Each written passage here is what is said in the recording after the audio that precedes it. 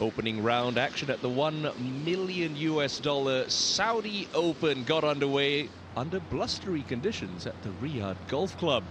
Henrik Stenson had an awfully topsy-turvy day, but the former Open champion pitching in at the drivable 18th for a 1-under par opening round of 70. International Series Qatar runner-up Gun Charonkun made an eagle that I think you'll agree tops that of the former Open champions, this time holding out at the par 4 fifth en route to a 68.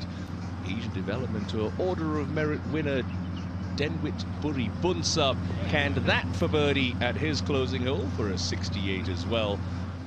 And Pachara Kongwatmai showed some brilliance from off the beaten track at the par 430, using the slope to perfection, setting up a fourth birdie in a row. Diamond would return a round of 68 as well.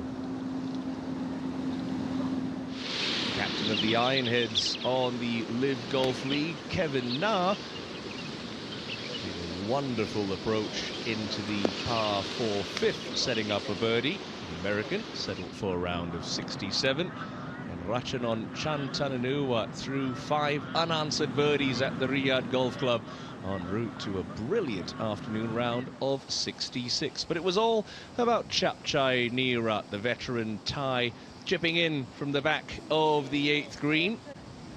That took him to 6 under par, but he wasn't done just yet. A well-placed tee shot and a fine wedge into the 9th, his final hole of the day, a round of 64.